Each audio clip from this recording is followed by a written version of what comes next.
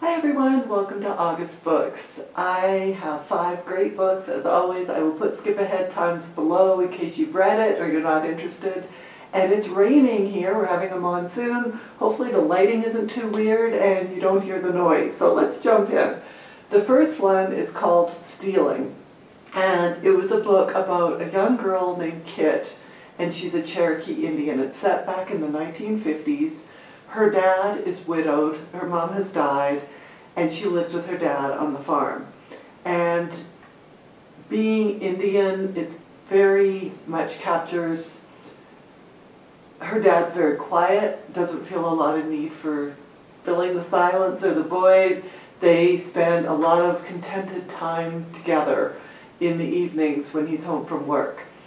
She has a neighbor lady down the road that has just moved in. Kit goes fishing on a regular basis, and when she is going to go fishing, she sees this lady that has moved into this house. And she is keeping an eye on the house, and there's different cars that are there, and she's not sure what all's going on, and she ends up meeting this lady, and they become friends. So Bella and Kit, the lady's name is Bella, Bella and Kit end up being friends and hanging out a fair bit. Kit will catch an extra catfish, bring it back, clean it. They, talk, they share. Kit feels comfortable enough with her that she's asking about these gentleman callers that come in the different cars, things like that.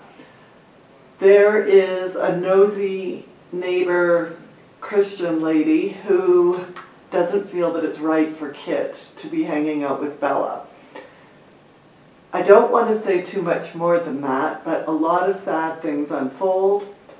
The Christian people in town think that Kit would be better off being sent away to this Christian school versus being raised by her Cherokee relatives, because they think that she would be better off. It's not true. It is so sad and so horrific what has gone on, and this poor young girl, it's just tragic. I think this was extremely well done. I listened to the audio version. It captured the different characters, their voices very, very well. And it was told in a very quiet, factual manner. It wasn't a lot of emotion, but boy, was it a difficult read and emotional. It was really, really good. Just a difficult subject matter. And a funny story is I follow Jenna on Instagram, Shoe Gal Jenna, and she recommended a book, and it was on a similar topic to this, not quite the same, but I read it, her review, said, that sounds great, I'm going to put this into my queue. I said I grew up in Vancouver around a lot of Native American kids who had very bad experiences and were sent off to schools and things. And when I read this book, when it popped up in my queue, on my blog, I gave Jenna credit because I thought it was from her. And she writes and she goes, this one sounds really good, I'm going to have to read it. But the one that I read was 5 Little Indians. I'm like, oh man, okay. So now the next one I want to read on this topic will be 5 Little Indians. But this one was really good. It's not an easy read. It's not a light topic, but it was extremely well done. This next one is a lot lighter. It was called Just the Nicest Couple, and it's by Mary Kubica. I've read several of her books. They're kind of thriller, mystery kind of, more thriller. This is about 2 women, Nina and Lily, and they are both teachers and school teachers, and they have kind of become friends. Their husbands go out with them for dinners, a couple dinners a couple of times. They're in different places in life. Nina, her husband's a doctor, they have a beautiful home, whereas Lily and her husband are struggling to, just pay for their older place. It's beautiful and they love it, but they just live different lives. Nina's husband, Jake, goes missing, and Lily expresses her sympathy, says she's so sorry, oh that's horrible, let me know if you hear from him. Nina and Jake had a fight, and so that's why she thinks Jake has gone missing. She thinks that he is ghosting her, that he just won't talk to her because he's mad. But the hospital phones and says he hasn't shown up for work. And she's like, what? Like, the hospital is his life. Something's happened to him. And it unfolds with different people's perspective in little bits. You know, so you find out, you know, Nina's perspective or Jake's perspective. It's all different little pieces that help you fill in what has happened, and I love that. So I don't want to give too much away, but eventually Nina discovers that Lily may have been the last person to see Jake, and she never told Nina that she had seen Jake. She pretended like, your husband's missing? Oh my goodness. And so now there's a lot of suspicion over what has happened, what's transpired. And like I said, I found it really entertaining. It was an easy read, and just the different perspectives. It was a lot of fun. I would definitely recommend that one. So the next book is The Drifter, and it's going to be really hard to capture because on one hand, it is gritty. It's about a Marine, Peter Ash, who served in Iran and Afghanistan, and he has gotten out of the Marines, and he's, you know, come back home. There's a lot in this book that is very real and gritty and gruesome. And then it also has a fun, comical side. It has a romance. It has a light, easy read, kind of almost a popcorn kind of feel to it. It's a mixture of all different things. So it's not a heavy, gritty mystery novel, but it has that aspect. It was so enjoyable and so easy to read at the same time if you don't mind swearing and grittiness. So after Peter has done his 2 tours of duty, he goes to get released, and part of that is you have to have a psychological evaluation.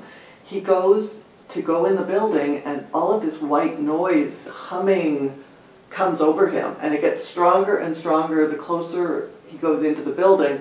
Turns around and goes out, and he just, like, the sweat has broken out over him while he was in the building. He comes out and he's just like, and he feels so much relief. Well, it's post-traumatic stress, but it's almost like he has claustrophobia. He can't be inside. The more he's inside, the worse his symptoms get. So he starts sleeping outside, he's sleeping under the stars. A couple years go by, he has not been part of civilization. Then he finds out a military buddy has committed suicide, and he feels so bad because he should have gone to see this fellow. They were very close in the Marines, and so he goes there to help out his wife, and she has 2 boys. And he tells the wife that it's part of the Marine program where he gets paid and he can do work for her, which is a lie. He just wants to help her out, and he knows she's too proud and won't take the money otherwise. So he starts working on her back porch, which is this dilapidated, falling down thing, and he gets to know the 2 boys.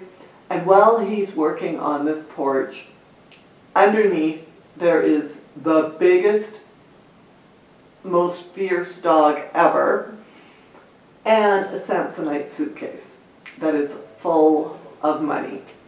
So it leads into a mystery where he's trying to figure out, where did this money come from? The dog is its own character in itself, which is really funny. It's really cute.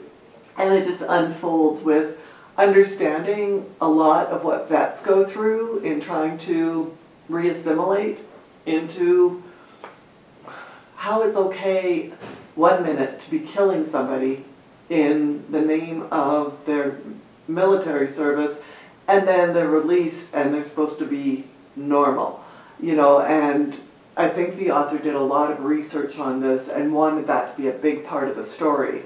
And it was really well done. And then there's the mystery, there's the boys, there's the widow, there's Peter, there's the dog. It just was a lot of fun. And there's the mystery, like I said, of the money. Where did all this money come from? What happened to everything? And there's all these different pieces that tie into it. And you get to know Peter a lot, and I really liked him. He was a good guy. And it just, I don't know, it captures so much, and it was such an easy read, and it was like popcorn. So the next one was the second book in the series, because like I said, it was like popcorn. It was so good, and it's called Burning Bright. So Peter continues trying to avoid being in buildings. He's camping out, and he decides to go to the redwoods. And he is out in the trees and in the fog and the mist and everything, and a grizzly bear comes along, and he takes off up a tree. And he is treed up there, I think it was all night long. And he's like, what is going on? And he figures out, because the bear's still down, how he can kind of trapeze over these trees to get to a big tree where he can climb up, like one that will support his weight. And as he's climbing up, there is a rope that is coming down. And he's like, what the heck? This is out in the middle of nowhere, and he's looking up, and there's so much fog he can't tell.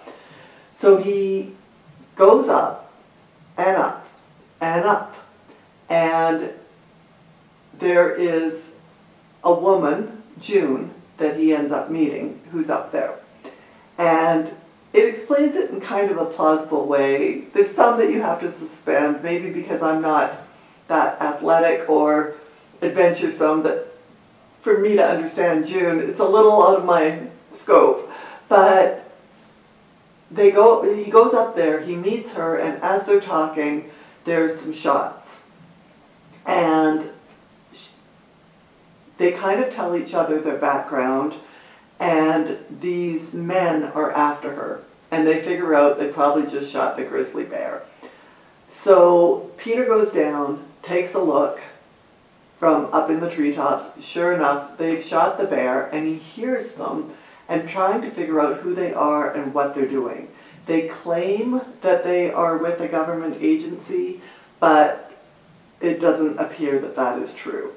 So Peter goes back up. June and Peter take off through the trees, finally get down to her car, and this big mystery unfolds, and they are on the run. I don't want to say too much about where this leads. This book is not as much about Peter being an ex-vet and his symptoms. It's more about this mystery. And what I enjoyed with so much AI being in the world was June's mother had just been killed in a car accident, and she has written a program that is AI, and it's learning all the time and getting smarter and smarter. And June now has this program, and they figure that is what these men want. And it unfolds from there, and it captures a lot of AI, how it can be used for good or for evil, all of the different people that are in this, some with nefarious desires, and some are good and some are sketchy, you don't quite know. It was really, really good. It's light, it's easy. You can't get too concerned about, oh yeah, as if that wouldn't be plausible. You just have to go with it, and it is a lot of fun. I really enjoy Peter Ash's character, and I will definitely be reading more. Like I said, these are gritty, these are not wholesome. There's some minor sex scenes, there's swearing, there's killing, but they're fun, they're light at the same time. I know that sounds like an oxymoron, but they aren't heavy, they're very easy, and it's just when you're looking for a light read, this would be a really good book to read. And I'm definitely looking forward to the third book in this series. And then the final one that I have to recommend is, I'll have to put the name on the screen. On my Sunday chat, I was talking about apps that I like, and thank you so much. She recommended on YouVersion. Now, on the Bible app, I have the YouVersion Bible app. I have enabled the audio, so I can have it play out loud to me while I'm getting ready in the morning, when I'm in my car. I can listen to the Bible. And just so you know, you can also adjust the speed, you can adjust the voice, you know, so you can have it as a different narrator. I really, really love YouVersion. It's really good. And she told me about a plan that they have, and you simply enable it. You can pick all different types of plans in the YouVersion app. So when you're in YouVersion and you go to plans, you can enable the Bible recap. And then you can pick what you want. You can do just the Old Testament, just the New Testament, both. I love it. It has a devotional every day, and you can either read it or listen to it. Go to the first one, and then I hit play, and I can listen to it. And when I'm getting ready in the morning, I put in my earbud, and I could listen to it while I'm doing my makeup and my hair. In the car, it plays over my Bluetooth. I listen to it around the house. I love it. It is a great way to listen to your Bible, and when you start in the New Testament, it will skip around to the different chapters and verses that are in for that day. So in the beginning, it goes like from Matthew to Luke or to John. It'll have how each of the Gospels have the same story from a different perspective. Well, you will listen to each of those, and it automatically goes to the next one. So you could go from Matthew to Luke, and then to something else. Now I'm now in Ephesians, but I love how it flips around. You listen to the same version of, say, Lazarus being raised from the dead. You pick up little nuances of all the differences, and it's just really enjoyable, and it's an easy way to read rather than just starting at the beginning of Genesis or the beginning of the Old Testament or New Testament and then playing all the way through. It plays in a sense of what makes sense for this telling of the story.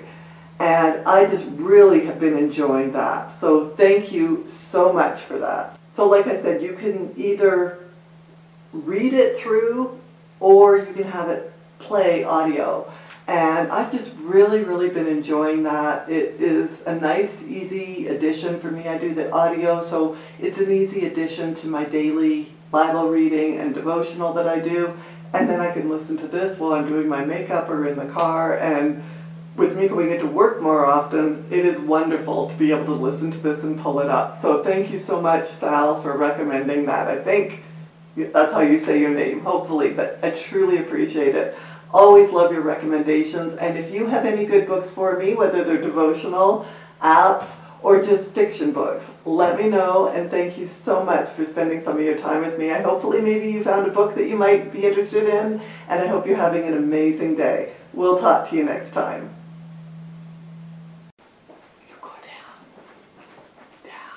down, down, itty bitty. You're going to be seen on camera. Oh, maybe not. Okay, you can stay. So the next, is that your nose? People are going to see your nose. They're going to wonder, what's that puppy's nose doing in the picture? That's my baby. Oh, you're too funny.